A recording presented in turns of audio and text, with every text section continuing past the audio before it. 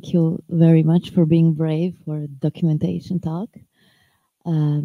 Before I begin, I would like to tell you how we are going to finish. So I'll give you a glimpse of how documentation is managed in a large open source community, the WordPress community.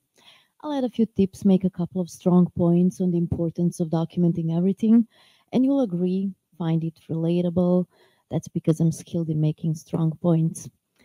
And you will even ask a few questions, maybe start reading some of the pages I recommend.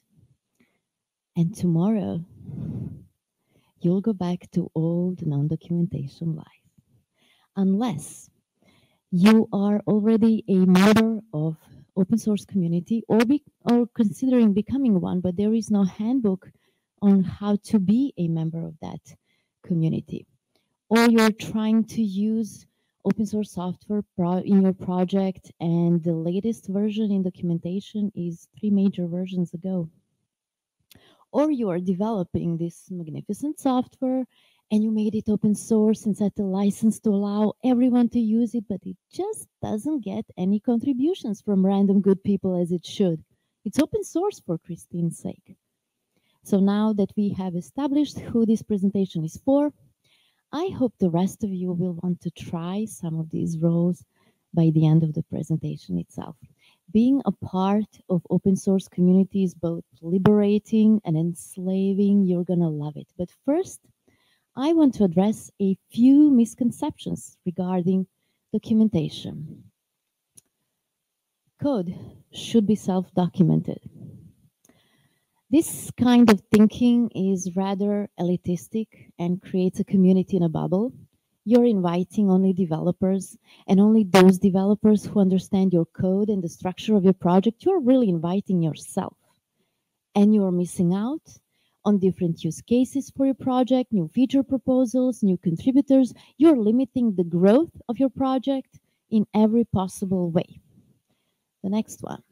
It's obvious how to use our software. Users will know. Even if your software is yet another email client, there will always be enough new users who will not know how to navigate it and will not use it properly. And being both developer and documentarian, this is probably my favorite. Real developers have no time for documentation. They just write code. If you ever try to write documentation, you would know just how in-depth you need to understand the software and how many skills you need to be able to pass that knowledge. And once you try and realize this, you'll know for a fact that only real developers can write software developer docs. And these are just a few of many. We don't have time, unfortunately, for all misconceptions. And documentation is like exercising. You know, you should be doing it every day for at least half an hour. But if you don't have that time, you should do it for an hour. And of course, there are many challenges once you decide to write documentation. It's never finished. That's something to make peace with. It is never finished. And you really have to commit to it, because this is how the world looks like without documentation. It is interesting, yeah. Not very useful though. And this user obviously knows how to use this device. And regardless of how many people are happy without documentation, there will always be those few, never satisfied, always wanting more, and they will write it rather vigorously. Anyhow, open source community. So my first encounter with WordPress was in September 2009, and my first contribution to its documentation was a year and a half later on May 12, 2011. Besides many tutorials found online from the very beginning, I was using existing documentation to assist my reckless development in local environment. But then I found some features and behaviors in my local WordPress that weren't documented. What? And luckily, I'm hold my beer type of person, so I documented it. But it was easy to contribute in 2011. The first WordPress documentation, also known as Codex, was built on Wiki. Hi, picture time, sorry. And this has both good and bad sides. So this means that everyone with WordPress.org account can edit any page. All you need is this one account at WordPress.org, and there is even a history of every edit, so you know exactly what happened and when. So if every member of community would contribute a little piece of documentation, we would build magnificent documentation in no time, right? When you think of it, Wiki does sound like a perfect tool for collaborating on open source documentation. The only problem with this is that anyone can edit any page. Can you imagine everyone with WordPress.org account, 12.7 million people being able to edit any page? Project grew, gained more attention and more spam. It's a maintenance nightmare. The solution was getting more control over who has access to it. So the tool had to be changed. And really, what's a better tool than the one we were building? WordPress. So the migration was set in motion. The first heavy load was differentiating end user documentation from developer documentation, making sort of catalogs, and then start moving. And by moving, I mean copy pasting manually. Several years later and many Google spreadsheets later, it was completed, almost. But by fixing this one problem, which is spam and unwanted edits, another problem was created. It wasn't easy to contribute anymore. And when it's not easy to contribute, people stop contributing. Well, not me. When I realized there was documentation I couldn't edit anymore, I dug deeper to find out who did this. And I found them, this group of people who call themselves WordPress documentation team, and they were making all these decisions, how documentation is going to look like and who can edit it. Well, I like making decisions too. So I joined them in September 2016. So now, besides WordPress.org account, you need WordPress Slack account to communicate with documentation team. And then they might give you access to WordPress dashboard where documentation is created. And while we want to encourage people to contribute, we really want to be mindful of possible mistakes and spam that we wanted to prevent. So granting access is a fine line and definitely a bottleneck. But that's not all. This new workflow created a need for a place where people can report issues they found. These kinds of changes in community dynamics require the ability to scale, to recognize the problem, and flexibility to adapt quickly, all of which we didn't do for a long time. So now, besides WordPress.org account and WordPress Slack account, potential contributors needed to know where and how to report issues they found. And this is a good moment to introduce you to a different parts of WordPress documentation. Now, the best thing you can do when leading the team, especially open source team, is to delegate responsibilities. So all of these projects that you're going to see have their own project leads or representatives, and they, because they are volunteering, have the ability to choose the tool they are the most comfortable with for managing their own projects. So we ended up with a different workflow for reporting and fixing issues for almost every project we have. Here we go. End user documentation, also called Help Hub internally, is located next to support forums where end user would go to ask for help. It is split in two parts, general and block editor end user documentation. There is no visible difference between the two, except that block editor articles will have change log at the bottom of the page. The real difference was behind the scene, the people who were maintaining and the tools they were using. But because they are on the same WordPress install, they do share some workflows and tools. So for both of them, content is created in Google Documents because anyone can have access to it. And then it's pasted to WordPress editor. I know it's a workflow. Then we have a feedback text area at the bottom of every page for both of them. And this text area is intended to be used, well, for feedback, for issues that you find on that article and report them. The problem is people use this for all kinds of purposes, including spam. And most of the time, people just report issues in our Slack channel. Now, block editor's development is extremely fast compared to the rest of the WordPress. Release cycles are 2 weeks long, and this team is trying to follow that tempo. So they were using Google Documents for collecting all the changes in the plugin, and then Trello board to manage progress on documenting those changes. And because WordPress is using both GitHub and Track, so SVN and Git, for development and issue tracking, this team is spending a lot of time going through all those tickets and issues as well. Then we have developer documentation, internally called DevHub.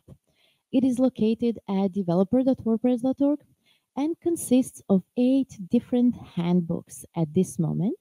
But currently we are working on new one, which is not published. It is called Advanced Administration. Out of these 8 existing ones, 5 are maintained by documentation team, and some are shared with other teams such as code reference, block editor, and teams. And also advanced administration is shared with another team. So code reference is a very specific handbook because the large part of it is generated from the code itself.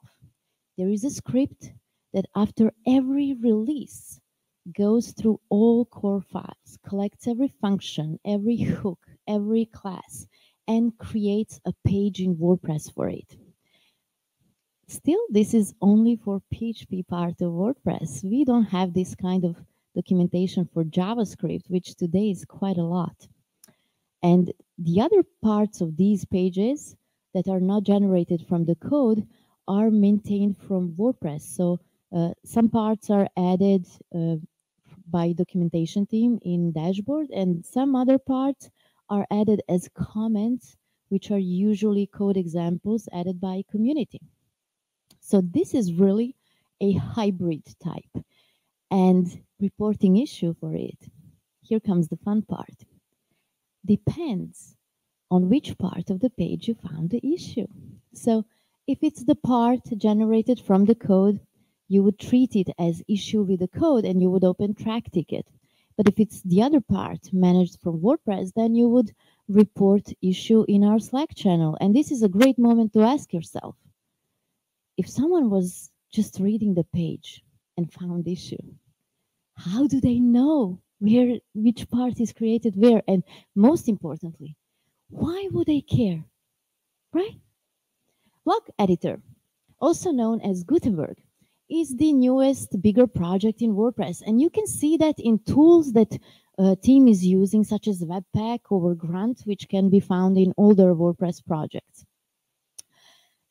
This documentation for this part is created in the same GitHub repository by Markdown files. And then there is another script that goes through all those Markdown files and generate WordPress pages for documentation. All the issues with documentation, everything is reported in the same GitHub repository, so everything is pretty much straightforward and clean. And the remaining 3, common APIs, themes, and plugins, are mostly managed the same way as end-user documentation. So it's created in Google Documents and then pasted in WordPress editor. And also issues were mostly reported in our Slack channel. And we do plan to add the same feedback text area there and, hope for the best and maybe not have that much spam. And the latest one, Advanced Administration, which we share with hosting team, it is created in its own GitHub repository. So this is the direction where we want to go. We are also using Markdown files, and we will use the same script block editor handbook is using to generate documentation from there. And this is really useful for, having a version control and knowing exactly who helped and how. And all management will be done in the same GitHub repository. And then we have contributor documentation. So every team that is making WordPress has their own blog and handbook. And all of this is located at make.wordpress.org. So each team is having regular meetings, and blog is used for um, publishing agendas and summaries of those meetings, and handbooks are used to explain what the team is working for, what the team is working on, who are members, and how to get involved. So this is really a place for documenting contribution processes. And that's all documentation in WordPress.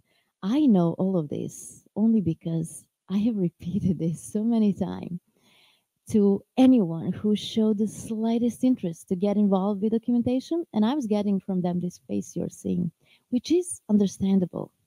And when repetition became too much, we wrote it down in our handbook, even recorded videos, but even then, we've been getting feedback how frustrating it is to get involved with documentation team.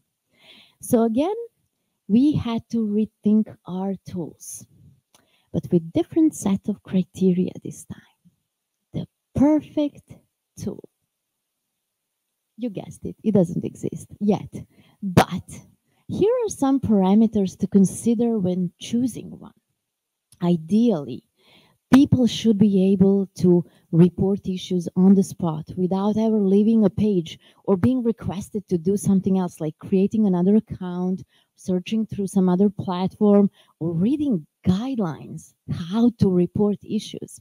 There are two types of contributors reporting issues: those who report and just move along, and those who report and want to fix it. Those who just want to report it should never, ever be aware of the workflow between the place where issue is found and the place where issue is fixed. And while we want to make it easy for people to just report issues, we don't want to make it difficult for people who are going to fix those issues.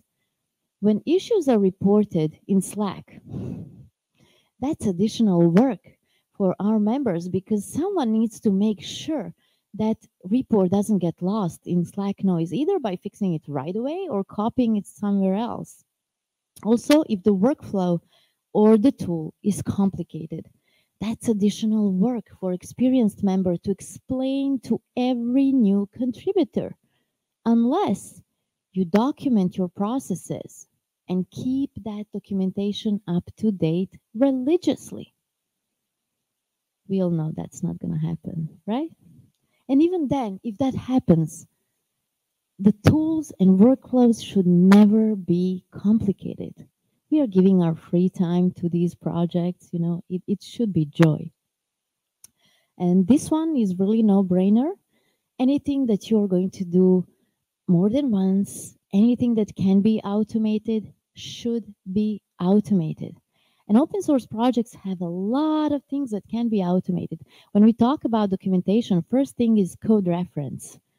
You want to automate that because honestly, writing that thing manually will destroy your weekends, all of them. And you will hate releases. But don't stop there. You can also automate generating your change logs from your commit messages. But now you have to think about commit messages because fixing stuff won't do anymore. But don't stop there. Don't stop automating the end result. You can automate all your workflows. Every time you click a button, that's opportunity for chain of events, including sending enough, but not too many, notifications at the right time and right place about exactly what has to be done and where.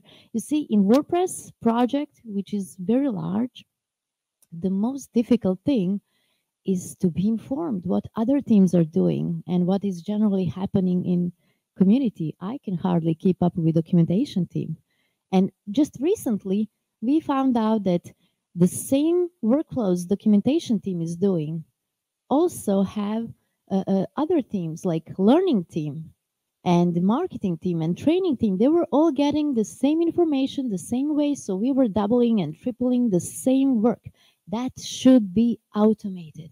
And we were searching for a perfect tool to do all that. We couldn't find it, so we joined our efforts with those teams, with marketing and training and learning, and we are making our wish list about the tool that will work for us, and we are in the process of building that tool for WordPress.org. Meanwhile, we decided to use one central place for reporting all documentation issues, and that is GitHub. So, there are few arguments behind this decision, even though this is yet another account contributors need. We have removed the burden of having to know the workflow and how to report the issues. All the other tools that we were using, like Trello and Google Spreadsheets, are now replaced with with GitHub issues and GitHub projects. And in the future, we hope to use custom integration with GitHub API, which will enable people to report issue on the spot. And then GitHub API will automatically create all the issues, label them, and send all notification necessary. Right now, we have two GitHub workflows in use. When issue is labeled, if the label is a WordPress version, then issue is automatically added to a project that is dedicated to documenting that version. So we are using GitHub Actions for that. And another workflow is if the label is a documentation project, so you see all of those projects. If it's documentation project, then GitHub bot is commenting on that issue, mentioning the project representative, so they know they have to go there and check what's there. So these are just the little steps, but we are getting somewhere. Also, in GitHub, people who want to fix issues don't have to decide beforehand what part of documentation they want to work with. They can just go to repository, go through issues and find what they like and start working on it. And in the future, we hope to move as much as possible documentation in GitHub. So then we would remove that maintenance bottleneck with granting access. We would just use the parser to generate everything, and we will have a nice and proper version control. We also want to offer documentation for different versions of WordPress, and that is also in progress right now. And in WordPress community, we like to give credits to all contributions, even the smallest one. But when that contribution is done in Slack by reporting issues and leaving a channel or just participating in discussion, it can be easy to miss some usernames and don't thank them properly. With GitHub as a central place for reporting, discussing, and assigning issues, we hope to finally be able to catch all contributions and all contributors and thank them properly. And when we talk about WordPress documentation, we cannot skip Gutenberg. This is a living example of how lack of proper documentation can slow down progress of open source projects. For those of you who don't know, Gutenberg is a new editing experience in WordPress. Well, not so new anymore, but it's still being avoided by many developers and site builders. At the beginning, it was replacing what you see is what you get editor. And right now, it is expanding to a full site editing experience. So, what is the problem with Gutenberg? Gutenberg is based on React, but not just that. There is this PHP layer of WordPress as we know it, and then there is React layer of Gutenberg base. But there is this mixed PHP and React layer, which is Gutenberg. In order to document it, we need people who understand all three layers in depth. But those people were rare and they were real developers, they were busy writing the code and no documentation. So we let Gutenberg be merged into core without documentation being properly adapted for PHP developers, which is majority of WordPress developers, or it was back then. And this resulted in frustrated users, obviously, who refused to use it. And when something is new in WordPress, it's a common practice. Someone will write the plugin to undo the change. We are used to that. But this was much bigger. This resulted even in forking of pre-Gutenberg WordPress. And when you have this large change in code base and this strong rejection by your users, you inevitably create two streams. Pardon.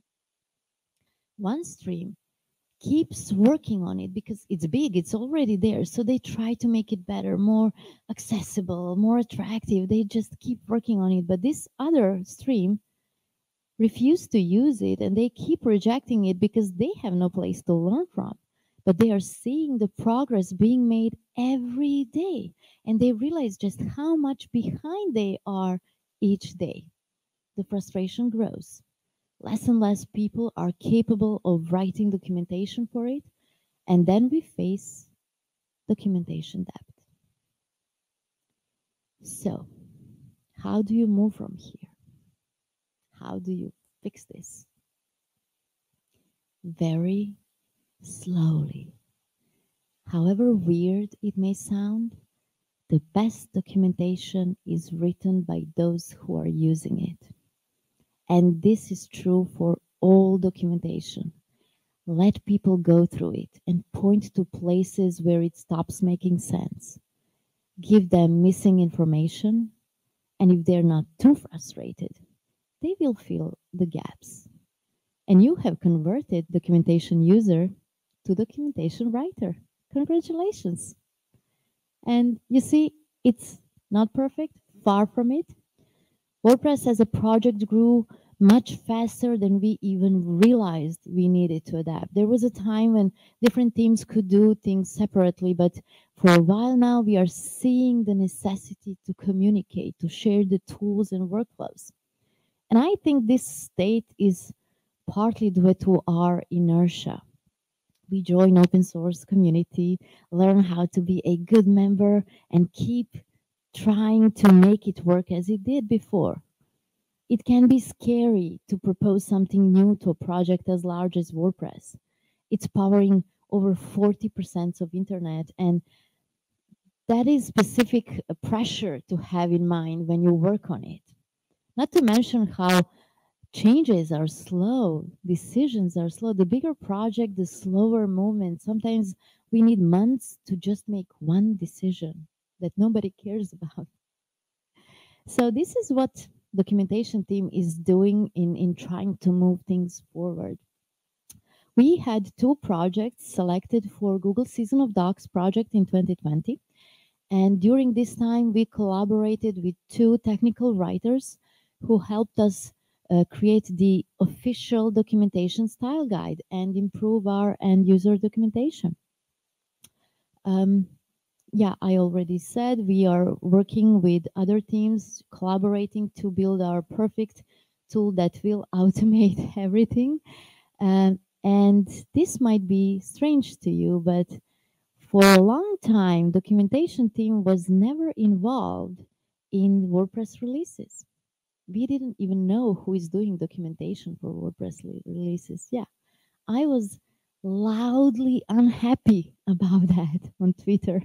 So I uh, I submitted my wish to be a documentation focus lead for 5.8 in order to learn the process and see how we can get documentation team more involved. So in 5.8, I didn't change anything. I just saw what is the process and I was reporting to documentation team what is happening in release and I was asking for volunteers and they responded.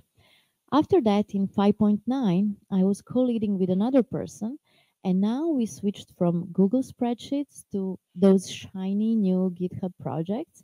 And this is really convenient because when you create a GitHub project under GitHub organization, then you can add any issue, any pull request from any repository that belongs to that organization. You can add it to a project, and you can even assign any person that is member of that organization. And I just kept, reporting on progress in our weekly meetings. In 6.0, I was co-leading with two another persons, and now we had meetings and we had planned what to do and how, and we made mistakes. So this was very important. We started making mistakes in workflows so we can fix them later. And in 6.1, which was just released now past week, we fixed some of those mistakes, but we made even bigger ones. And that was crucial. So now we are changing the workflow of documenting WordPress release. Some of the changes include um, regular documentation bug scrubs. So that never happened in WordPress community. And also we are switching responsibility of labeling issues and tickets to developers, because developers can know in early stage of development if their code is going to be is going to need any kind of documentation. And this one I'm really excited about. We are trying, we want to try new workflow where every developer working on new feature or any code would have dedicated documentarian who will follow along, ask questions, test code examples, and have everything documented while it's being developed. So this is kind of grooming developer to start contributing with code, but first understanding it enough to write documentation. And we also want to stop releasing code that is not fully documented. Now, this is one of those changes that will happen very slow. I proposed this more than a year ago, and it was great. Feedback was great. Everybody welcomed it, and nothing happened. So I started looking for a developer who is brave enough to work alongside me. And I found him in this last release. So we are going to try to do that in this new release, to just do paired uh, documenting and coding. And this should result in him being a better documentarian, which is his wish. I didn't press on him anything. He wants to be a better documentarian, and I will understand the process of contributing with code better, and I will understand the code better. So we hope to make this prototype work. And always, always document your processes. That is extremely important, because bus factor is real. And it doesn't have to be that tragic, like being hit by bus. People have been and they will leave open source projects for whatever reason, and they have every right to do so. But let's make this the most important skill to have in open source project, to enable others to replace you. Because transparency is the only way to keep open source alive. And keep in mind, there is no documentation when things go south, when project expands in this capacity and time frame. We are the ones who have to make faster decisions. We are the ones who have to rethink our tools and workflows. We have to stop reacting and start leading the open source evolution. And we are the ones who have to document all of this for the future. If you want to learn more about open source or documentation, I can highly recommend some of these, well, all of these resources. And if you're not already a member of WordPress community, I would like to invite you at make.wordpress.org. I personally always give cookies to documentation contributors. My name is Milana Tsap. I am a WordPress engineer at XWP, the loudest member of WordPress documentation team. And I'm also a classical musician. I know a little bit Italian from opera, but don't go hard on me. And if you want to discuss any of these things, You can uh, find me on these resources. I hope you will find and embrace those inner documentarians of yours. And thank you very much for your time.